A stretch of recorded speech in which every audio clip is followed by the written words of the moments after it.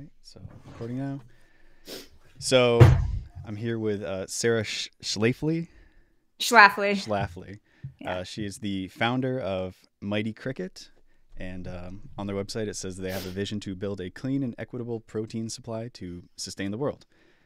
Would you like to do just like a further intro, talk about yourself and your company? Yeah, sure. So my vision started, well, the story started quite a while ago. When I was little, I heard this story about how my grandparents owned a bakery, and during the Great Depression, they were able to feed themselves and their hungry neighbors with the bakery leftovers.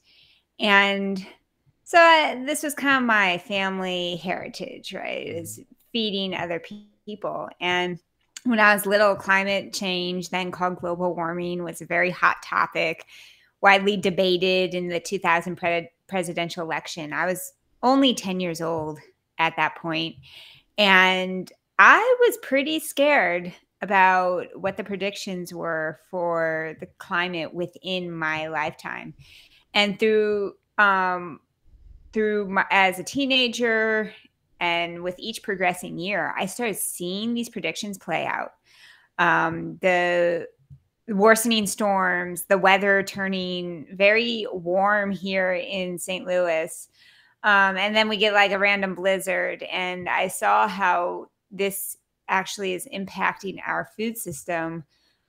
Just a couple of years ago, farmers had a 30% loss in crop in northern regions of like Canada because of the warm weather. So I wanted to build a resilient food supply for my community, just like my grandparents did during the Great Depression. And so I started looking for sources that were going to provide that resiliency. And it seemed like bugs are a solution for certain nutrients that are really hard to do in an urban setting. So proteins, protein production historically has required a lot of land. And then there are some key nutrients that you can't get in plant protein, such as vitamin B12 or readily bioavailable nutrients such as omega-3 fatty acids in DHA form and EPA form. So bugs were kind of an interesting solution to that. And I started investigating and became pretty excited about the potential that they had for the future. Very skeptical, though, about Americans actually incorporating them into their diet. I Right. didn't think we were there yet. But I started talking about the concept and even coming up with some recipes and sampling around. And I noticed a few things. In certain pockets of the population, it wasn't that hard of a sell. And also, it was a very naturally memorable and viral product. So people remembered that experience for months and even shared it with their friends.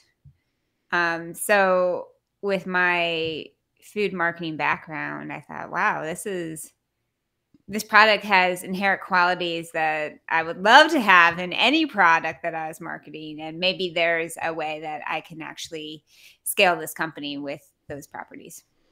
All right, very cool. Yeah, it's a cool background story with the bakery and everything. So getting into sort of the particulars of the business, could you just like at a high level tell us like what sort of insects you raise, what products they currently go into, and also do you raise the insects yourself, or is that a thing you source, or if you Yeah, get right into now I'm working directly with cricket farmers who've been doing it for a fairly long time. Um, the products I've worked with have all leaned on cricket and just getting cricket to be a more widely adapted source in the US. And the reason why I chose cricket was because it seemed like the friendliest of all the bugs. And even at the time when I started working on this project, I didn't really want to eat a bug. Mm-hmm. And for some reason, I was most willing to eat a cricket over Mm. any other bug. And I think that we just have a cultural warmth towards crickets because of Jiminy Cricket or Yeah, probably just because of Jiminy Cricket. Yeah. We kind of think of crickets as a little bit more friendly than, say, a mealworm, which sounds really scary and gross. Who wants to eat a worm in the Yeah. US? Have you But it considered? turns out they're quite delicious. Yeah. Have you ever considered moving into any of those? Like I know the mealworm and probably the black soldier fly are the two most other popular ones. Have you considered doing something with those? Well, Or because we operate in the human food space, I don't really see that being a viable path right now right. to gain very much market share. It takes an adventurous person to eat a cricket, but it takes, like, in the consumer's mind, eating a mealworm is just a step beyond. Yeah. Okay. So given that you do your sourcing for the crickets, like you're not raising them yourself, I don't know if you'd have any insight into this. Although I'd imagine. I want to discuss the feed that's actually going into the crickets. So in my research, I came across, I read the FAO publications, specifically the initial one, Edible Insects, Future Prospects for Food and Feed Security. And they discussed that if the insects are to be eaten whole, they need to be fed basically human grade food unless they are gutted. So basically, can you shed any light on this? Like, is this the case? Are your insects gutted or are they, eaten whole or powderized? And if so, what is the implication on like the food that you have to give them? Hmm. So we powder our crickets and we sterilize them with heat, right, to kill off any pathogens that could arise, just like cooking chicken or pork or beef. Um, they are gutted in the sense that for the last couple days before they're harvested, they're fasted. Um, so they're given like a water only diet, and then the last 24 hours they're just fasting. So that helps out. That clears out, digestive tracts. So the most tinkering I've done with feed is related to their taste and their nutrient content versus safety. And I would say that the challenging part about feed is that you have to have very, very clean feed, making sure that they don't have pesticides in it. Mm-hmm. So I did have a farmer who was trying to do things, super as sustainable as possible. And he would scoop up grass clippings from his neighbors' farms and feed that to them. But one of them had pesticides in it, and he killed his entire farm Oh no. from the Oh, feed. So that's the risk of utilizing waste, pre-consumer waste. right. But I think there are ways to mitigate that risk by just through the collection process, being very stringent and testing everything before you incorporate it Yeah. into the cricket's diet, and understanding with your suppliers that making sure that if the suppliers change anything, that you're aware of that. And it can be tricky, especially when you're working with small scale farms that are, constantly tinkering with the way that they're practicing. Yeah. So I guess, do you know of any farms right now that they're taking things like human food waste, and then using that to grow a human edible insect? I guess is my question, because the things I've read seem to suggest that people like the UN and people who are making regulations on these things think that there's an undue risk with certain pathogens and things like that, Mm-hmm. if you try to use human food waste. So is Yeah. that So correct? the best thing, the safest thing is to use pre-consumer waste. And so that would be waste coming from factories, waste coming even in restaurants. pre-consumer restaurant waste before it actually hit the consumer plates. Typically, once food hits the plates of the consumers, not really any farmer takes that and incorporates it into their livestock. Okay. Whether it's pigs or cows or chicken. Well, chickens, actually, never mind. I believe chickens and pigs do get slop, which would be post-consumer waste. Yeah, I know the famous instance in Vegas from all the buffets, which I think includes stuff that actually came from people's plates. Yeah. Yeah. So, Now that I'm thinking about that, I think that statement is inaccurate. yeah. um, yeah. I'm not as familiar with, if any of the farms are taking post-consumer waste. Okay. Yeah, yeah. I don't expect you to be, if it's not like, your area, and this is the yeah, the business side of it. So like, I totally get that. Um, I wanted to ask. So this is kind of a corollary on the food thing. And it's again totally fine if you don't have like immediate familiarity with this off the top of your head. It's a little esoteric, but I've been looking into some research about the protein conversion efficiencies of crickets as compared to other animals. Mm-hmm. Particularly one by a team, Lundy and Perel, in 2015, that was looking at crickets. I don't know if you're familiar with this, but basically the gist of the study was they tried to measure how efficiently protein could be taken from feed and turned into animal protein, actually incorporated into the animal's body. And for the Lundy and Perel study, for instance, it came within, they compared chickens and crickets, for instance, and it ended up being nearly identical food conversion efficiencies. So to produce a similar amount of protein, they ate about the same amount of food. So, and similar things have been found. For instance, there's a study by Dennis Unensix, which I think he's Dutch out of Wageningen.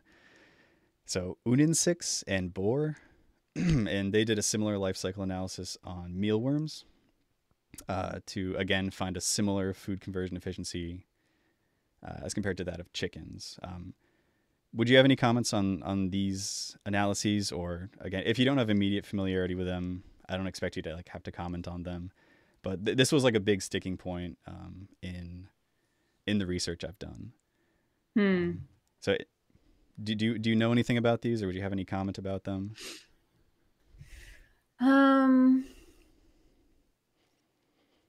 Well, I know the FCRs for chickens are pretty good.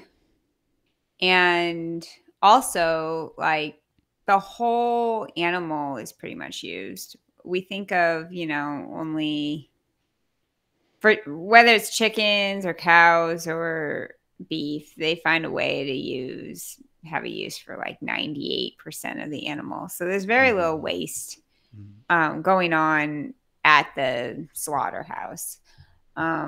So I think that maybe the feed conversion ratio, it probably is similar to chicken.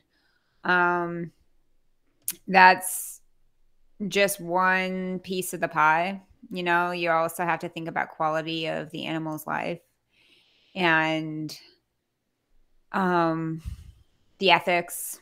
I guess that also plays a role in quality of life. Like, the chickens, it's hard to know what the practices are. Yeah, it can be You, pretty bad in there. I'm sure. I really struggle with the terminology because I know that free range is different than cage free, and I always forget like which one is kind of a marketing term and which one's actually legit, or are they both marketing terms? Like, Yeah, it it's feels really like that. hard to know. And then at the slaughterhouses, like, how are those chickens being handled? So what I like about cricket is that crickets themselves are pretty robotic. Yeah, I'm nobody. sure that they have feelings to some extent, but like, bugs don't feel pain in the way that mammalians do. I like that. But I also like the harvesting process is just the crickets going into hibernation and eventually Yeah. perishing. It's the best you could get Yeah. from that you could hope for any living being dying is just dying in their sleep, which is Right. really cool. Yeah. It's So certainly to make clear, and for people watching this, I'm not at all wanting to defend the current agricultural production system. And in fact, I think there's a lot of issues, which is why I wanted to look into this in the first place. yeah. Because it's been talked about as a solution to some of these problems. Yeah, I do believe CO2 emissions are there's fewer in cricket than chicken. I don't know. Have you done any Yeah. research on that? Yeah. So, yeah, there's a bit of a wrinkle in that directly from the animal themselves, it does produce less, and it's a pretty significant amount. I don't know off the top of my head, but like 30%, not like 2% or whatever. Um, it is offset a little bit by the fact that I believe insects have to be, they're cold blooded, so they have to live in like a climate controlled area or Hmm. a barn that's much more strictly climate controlled as compared to chickens, who they can Yeah. deal with some temperature fluctuations. So that can influence the overall like carbon footprint. Yeah, Um, that makes sense. I yeah, know some farms have incorporated a lot of solar for yeah, that yeah, reason, and or they that's the move to thing. they farm in like Thailand. Yeah, yeah. I mean that's the thing is it's like it can be offset with like renewables and stuff. Um, let's see. Uh, Again, I'm not sure if this is something you would know about if you deal with, but it's a question I never really was able to find an answer to. Is when farming insects, are there any concerns about containment? For instance, like I think I calculated it's like 363,000 crickets to have as much protein as you get from a cow. But if one cow gets out, obviously it's not that big a deal to go get it. But what would happen, if you have, the Aceta domesticus and, it got out into an area that it wasn't native to? Is this something that people in the industry are aware of and they have like things to, you know, help alleviate if that happens or prevent it in the first place? Yeah, that would be a problem. Fortunately, Echetta domesticus is almost has a presence across the whole world. So it's definitely in North America. It's definitely in Asia. I don't know if it's in all of Asia, but in most of Asia. Um, in Africa too. Like it's a very common bug. I wouldn't recommend farming a bug if it wasn't already um, in that region. I think that could yield some destruction. So, as a result, farmers do make sure that most, most farmers make sure that the bugs that they're farming are already in that area. Okay. Because I don't think you would be able to contain 100% of the Right. bugs. Right. Okay. Yeah, that's a good answer. I mean, I feel like there's so many these different little questions that people haven't considered about this topic. So it's good to just talk about them, squash them. Um, so next question, and I don't think this is the case specifically for crickets, but do your bugs, or do you think that there are bugs just in general that have the potential to break down, crop residues, what farmers call them, but basically like Mm. straw and whatnot? And it doesn't have to be the cricket because I'm fairly certain that they can't live off that, but maybe other bugs can. Yeah, I mean, I think the straw would be more of like a fiber supplement to their diet, but they Yeah. need a little bit more nutrition than just straw. Termites, I think I mean, termites will eat they'll live on cardboard. Yeah. And they're So that's pretty cool. they're Like edible, or they, at least I've seen like apes eating them, right? So they must be. yeah, why would you farm termites? That's the question. Yeah.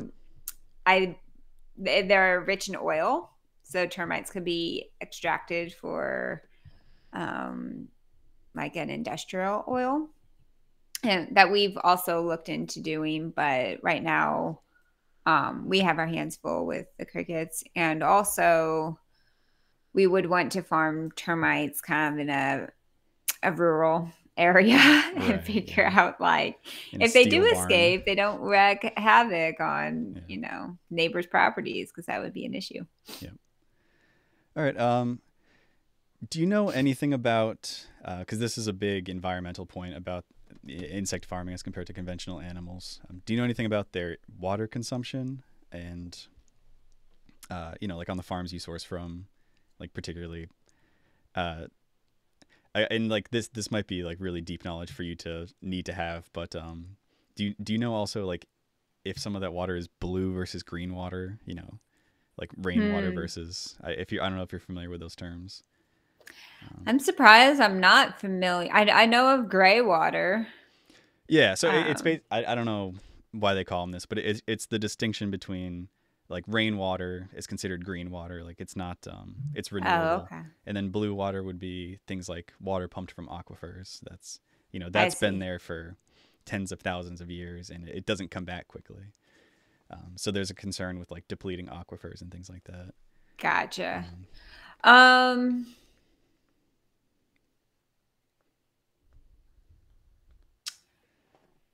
I don't know if the farmers are collecting rainwater, but I imagine most of a good number of them in Thailand and Vietnam, just because when I've traveled there, that's a very common practice, okay. is collecting rainwater. Yeah. It's probably Um, cheaper too. Makes yeah, economic also in sense. Central America, when I was traveling there, I saw a lot of rainwater collection. I'm not sure about the US farms, if they're what they're doing for the water. I do believe, based on my research, that the water consumption is much less Yeah. Yeah. um, than, Yes. animals that Yeah. are larger. Hmm. Certainly a lot less than cattle and Yeah. pigs. Chicken closes in on it, but I believe insects still do consume less. Yeah. Um, so I think this is probably something you know a lot more about. I wanted to just ask about the nutritional value of insects. I just know practically nothing about the nutrition, so could you just give me and whoever's listening just like a little rundown of you know what basically vitamins are they good for, what proteins are they good for, and do you think there's any downsides to consuming insects? Like, it maybe if we started eating like a majority of our protein from insects, say, do you know of any like knock-on effects that have been documented, or just Mm. anything about like nutrition at a high level? I Yeah. guess. Yeah. This is kind of what I've researched the most. So crickets are a complete protein, which is nice because you get all your essential amino acids from muscle synthesis. Um, they, but Americans don't really have a protein problem. Mm, We yeah. eat a lot of protein. Um, but I think it would be smart still to keep trying to replace our beef. Now, there's been there was a big spike in the plant-based protein beef patties, and that has had a major hit in the past year or two. I think it's because, well, it was novel, everyone was trying it, and that novelty faded, but also like people didn't not as many people incorporated into the regular diet as was hoped and expected by the companies.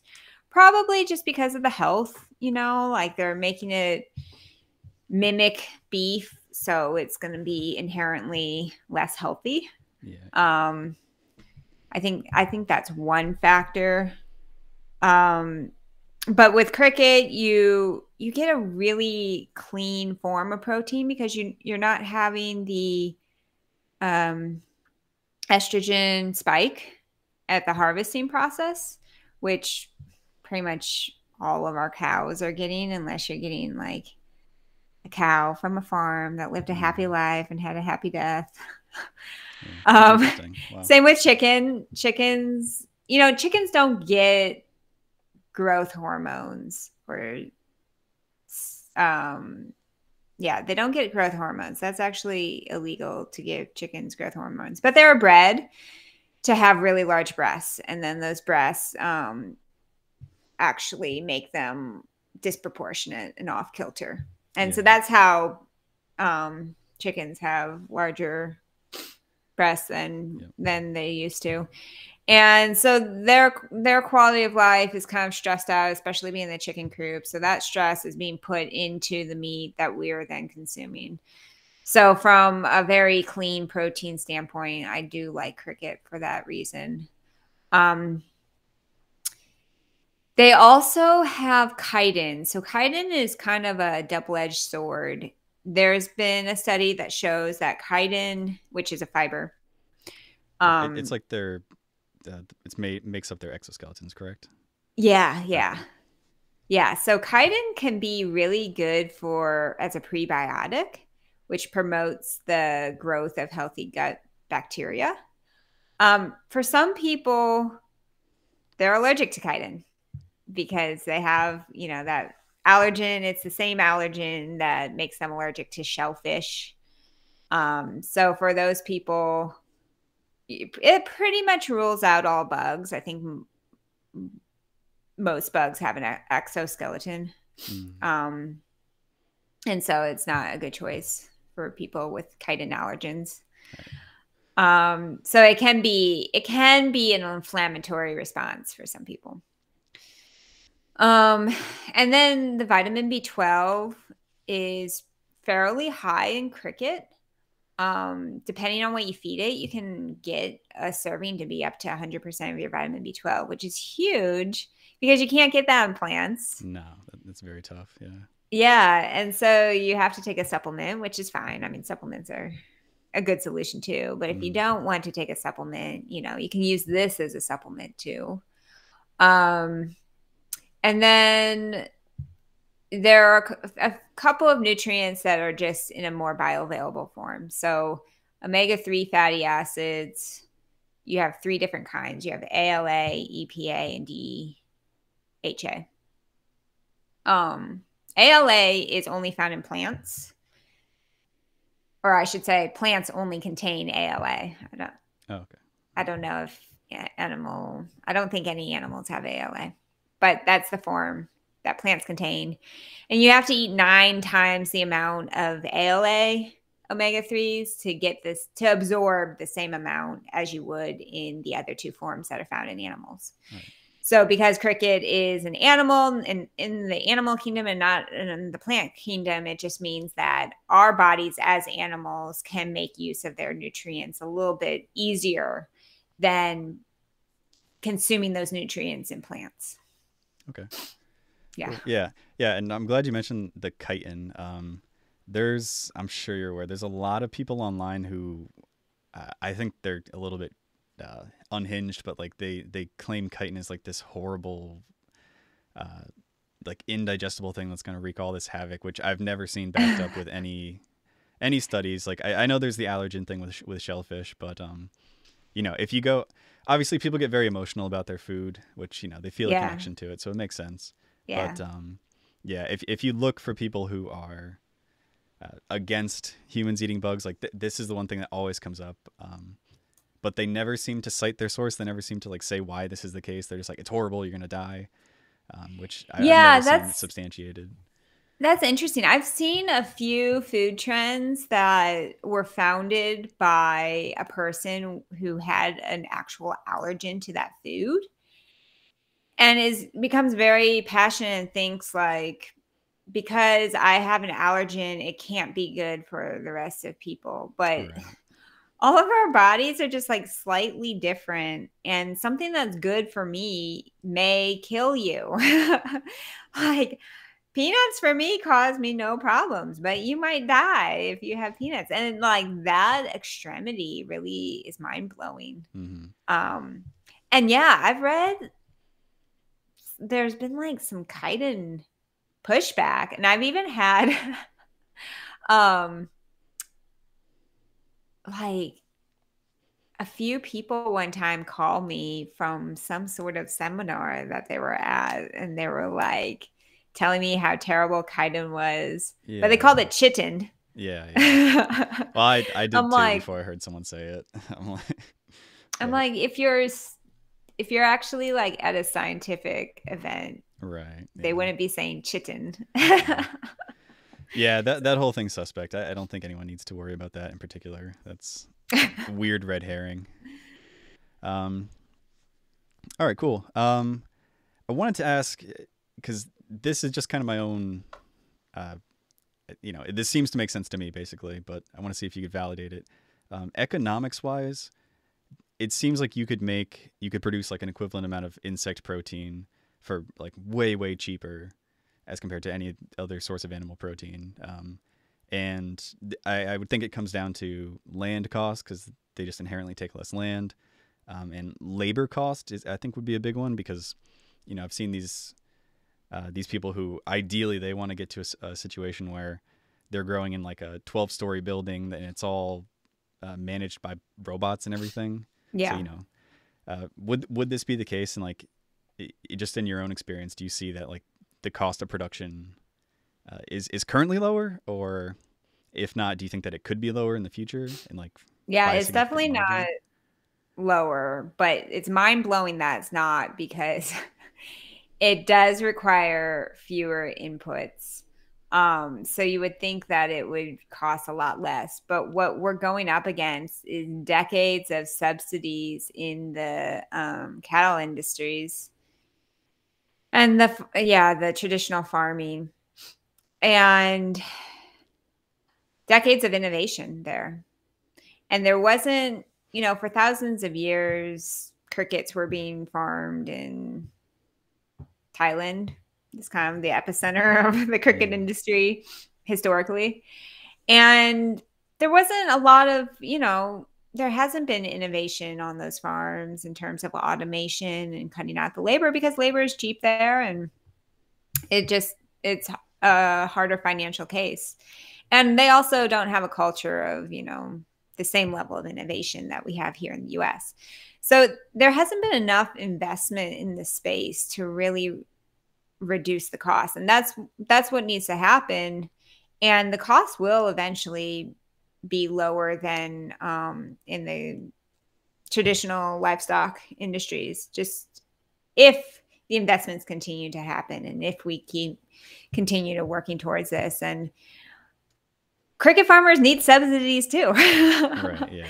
There's so much subsidizing going on in beef and pork Right. and Even the corn poultry. alone is that's got to be a Yeah. huge part of it. How much of that is subsidized? Yeah. Um, yeah. So yeah, I think it's a good answer. So I'm curious to hear what you have to say. So a lot of the argument around insects has to do with the reduced environmental impact. I think in this regard, vegans would have a pretty strong argument against you. So what would you say? Because the vegan obviously would argue, why don't we just skip the bugs altogether and just try to get everyone on a plant-based diet? What would you say to that person? I actually have some vegans who consume our products. I guess they're not vegan anymore, Yeah. but they went vegan for health purposes or like animal cruelty purposes, Mm-hmm. but they just had a hard time on the vegan diet. For whatever reason, their bodies just needed something that they weren't getting and they were struggling to get it. So then they switched back to consuming animal products. Um, so I don't think that um, the vegan diet might not work for everyone. I don't know, maybe like if they incorporated another food into their diet, all of their symptoms would go away. Um, it's hard to know. Yeah. But I would say with the vegan diet, it doesn't necessarily mean you're eating sustainable. um, so I love almonds, and if I were vegan, I would eat a ton of almonds. But almonds require so much water, Mm. and there are some plants that are just like really high intent, require a lot of resources. And so, um, and also, okay, so almonds are grown in Southern California where there's been massive droughts. And the government's trying to convince farmers to not plant more almond trees, but there's such high demand for it Mm-hmm. that the almond production continues to grow and the water continues to shrink. Palm oil, that's plant-based, highly destructive to the Amazon rainforest. Yeah. And that is a vital organ to our whole ecosystem. I mean, we can't let the Amazon continue to shrink and expect a healthy climate. Mm-hmm. So that I think about those things when I'm eating, and just it's hard to like know what is greenwashing and what's more sustainable. And when Right. you really dig into it, it's kind of discouraging because it feels like whatever you do, you're just causing destruction everywhere. Um, but then the last thing is with plant proteins, you typically need a lot of land for like soy, pea, it requires a good deal of space and arable soil too. And the earth has lost a third of its arable soil in the last 40 years. Mm-hmm. 1/3. Yeah. That is mind blowing. In the Netherlands, I believe, they're completely tapped out of their land. So farmers are starting to have to go indoors. And you can grow plants indoors, but plants, soybeans indoors. I'd be interested to see what kind of space requirements soybeans need indoors versus crickets. I think Right. that would be a very interesting study, but I don't know what the answer is to that. Okay. Cool. Yeah, the vegan thing's tough because with it being an environmental thing, they seem to have like obviously theirs would be the lowest impact, but is it actually possible for everyone to do that? I tried Another veganism for a bit, and I really tried, but it just really didn't. Yeah, I mean, like quality foods, everything. It just was not doable for me at all. I felt mm. horrible. Well, vegans are eating a whole lot of bugs in their diet. Everyone eats just in regular supermarket food about 385 bug bits every day. Wow. So there's that. Yeah. Um, and then like, man, there's so many animal products we use that we don't realize come from animals. Um, Yeah. I was looking at the number of things you make from a cow. Like sutures in surgery come from yeah, cow tendons. It's wild the number of yeah, things. But it's really crazy. And then lastly, like, I've gotten really out there with this philosophy, but I don't know. It's just kind of I've grown into it. I treat all living things as a living thing, whether it's a plant or an animal. mm, And I no longer just like go around. If I see a plant dying in my house, I actually feel really guilty. mm-hmm. Yeah. Yeah, that's a good And response it's though. like life that I've killed. And I view all my plant things that I'm consuming as life. It's alive Yeah. actually as you're consuming it. If Yeah. it's a fresh leaf or an apple that hasn't rotted yet, those cells are still alive. Yeah, and like, what's the difference between? I've always been curious on like why don't vegans eat things like oysters? If they don't even have a brain. But anyways, um, I'm definitely not against the vegan diet, by the way. I think yeah, it's great if people want to eat vegan. yeah, yeah. I wish I could. I wish I could do it. I just, God bless them, whatever. Um, so let's see. I just got two questions left. One is, so what would you say to people? Like we kind of touched on it a little bit, but people who, for reasons other than just they don't want to eat insects, they maybe they have a valid reason, like we talked about allergies. Those people aren't really going to be able to eat insects. I think there's some cases where like religious exemptions come into place. Like I think kosher law for Jews is like uncertain on eating bugs, right? So I think they might have like an exception to it. Like, um, I guess what would you say to these people, and then how does that fit into like the larger picture? Like, do you see everyone eating bugs for maybe just a part of their protein, or like a majority, or how do you see the future Mm. of eating it, and like how do you make these exceptions for people? In the future, I see, so for a good while, for the next maybe 15 years, yeah, our culture and society is changing so fast. If you think about where we were at 15 years ago, it's crazy to think about. But food, technology changes pretty quickly. Food is, our trends take a little bit slower time to evolve. So in the next 15 years, I see bugs as mostly kind of a fortified powder, kind of like a whey protein or Mm.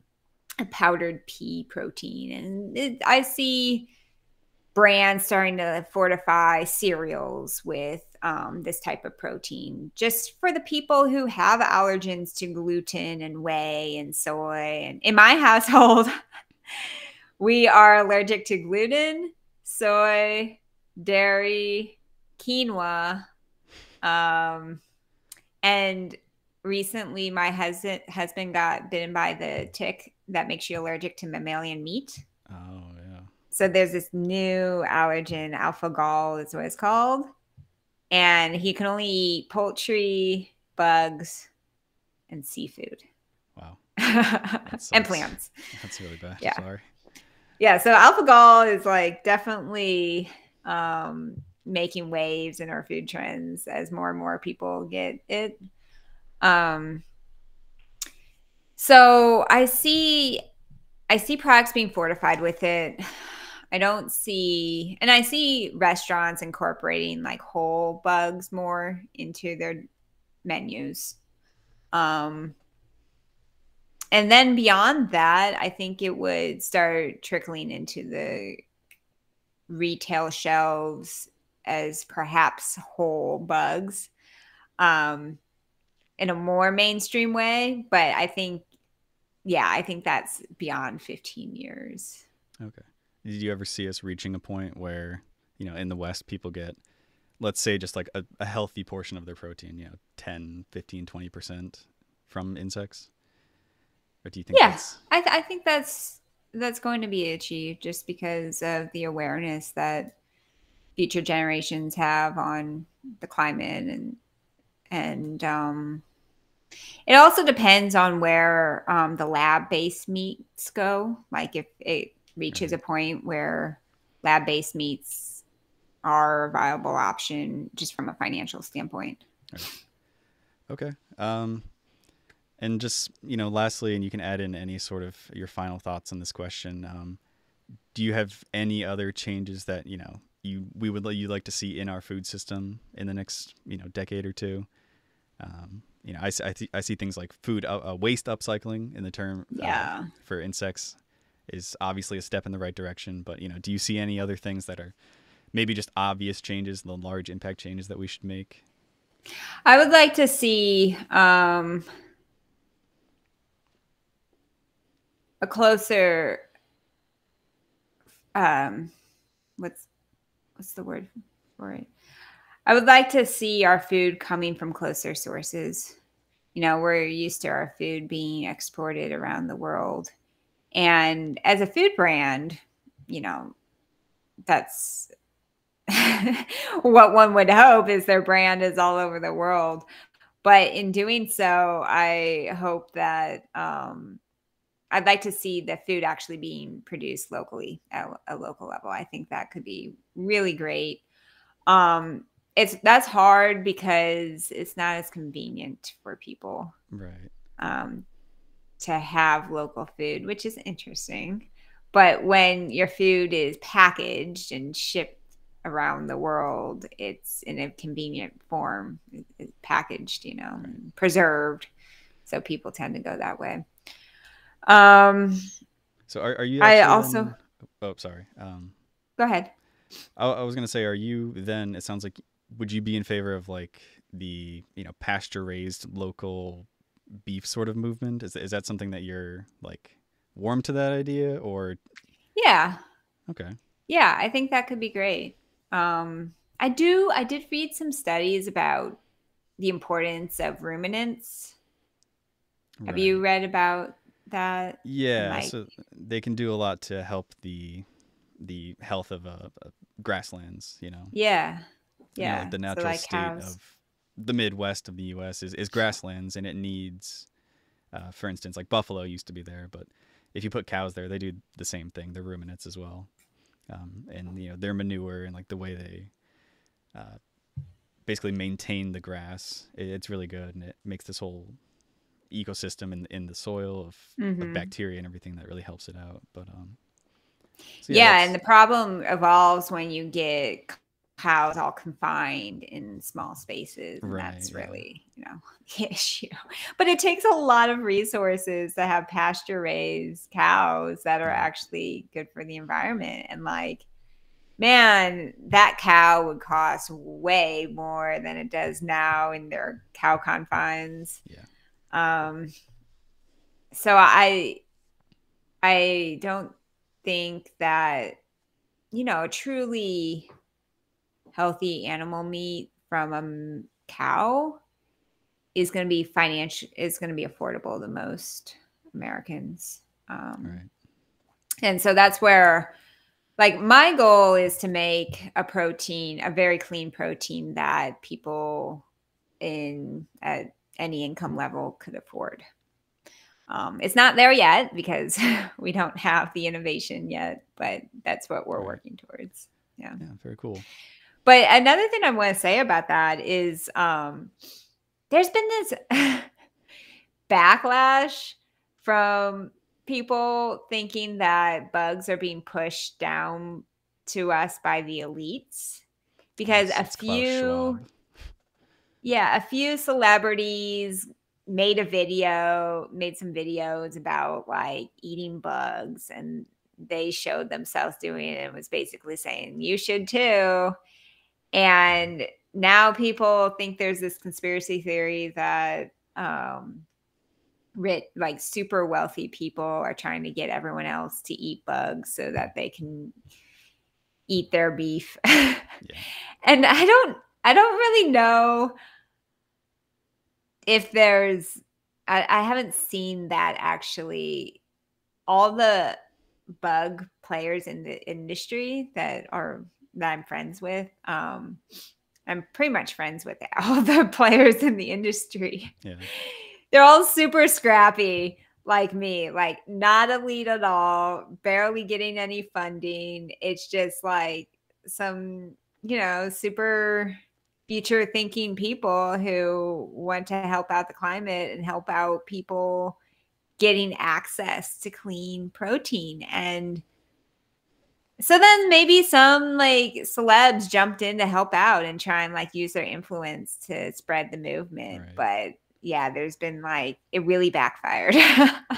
Celebrity endorsements are definitely a double-edged sword. Yeah, So I think that Americans are just very wary of like the ultra elite celebs that are endorsing products that they don't actually believe in. There's this disillusionment with it. That used to work like in the 60s or so, I think, yeah. Yeah. No, agreed. We're definitely much more skeptical these days. Yeah. When they're flying on private jets, it's like, well, how many bugs do you have to eat to offset that? It's Right, yeah. right. It's a little bit, yeah, it can look a little bit inauthentic. Yeah, totally. And that's and then you almost can't blame the conspiracy theorists. Like, I mean, if they just see that, but that's kind of the intention of what I'm trying to do here is like just have a rational discussion about like what this movement really is. What does the science say about it? What do the people who are in the industry say about it? So Yeah. yeah, I mean, with that, do you have anything else you'd like to say? Open air, whatever you'd like. Oh, I do want to say what the celebrities need to do is they need to do what like Tesla did. Only the rich people can eat bugs because this is the best form of protein. It's only affordable. It's kind of expensive right now. Only the rich can afford it. You can't have it, and then everyone else will want it. Yeah, that's true. Yeah, I did notice like on Amazon, some bag of protein from Entomo was like much more expensive than I thought it would be. You know, the cricket Yeah. flour, but I'm sure it's just a question of economics. You know, it'll come down as time goes on, as things get more efficient. You know, people maybe don't realize like how hyper efficient things like chicken production are today. Like we've had, I don't know how many thousands of years to, you know, raise chickens and get familiar with them and all that. So yeah, that was all the questions I wanted to go through. You've been super helpful. Thank you for taking the time. And yeah, I suppose that's it. Any final thoughts? Final thoughts. You know, whether or not you eat bugs like intentionally, you're eating them anyway, unintentionally. So it's not going to kill you. Yeah. But they're actually quite good. Mm-hmm. That they're delicious. And I think that's something that I think that's where a lot of food brands, a lot of bug food brands are missing the mark. Consumers don't actually care about sustainability. A very small percentage of consumers actually care about sustainability. Yeah. All we care about is it convenient and does it taste good? And then some people are like, is it healthy for me? Right. The sustainability piece, that's just a bonus. Like, I don't see America having any major widespread food trend based on a sustainability argument. I see it as, oh, wow, this tastes good. Yeah. Yeah, that's fair. People care, but they're maybe not enough to the point they'll actually spend more money as compared to the other option. It's Right. Like, if it tastes terrible, I'm not going to eat it even if it's sustainable. Right. Yeah. That makes sense. Very good. Yeah. Very good thoughts to end it off with. So yeah, thank you so much again for taking the time to sit down with me. Yeah, and we'll, like I said, I'll just put this whole interview up. I think there's like a huge dearth of stuff like this online, so this will really help people get an insight into, like, you know, the people who are involved in this and where it's kind of going. So again, yeah, thank you very much, and yeah, I'll let you know when I'm still recording. I'll stop recording now. Bye, everyone. Okay.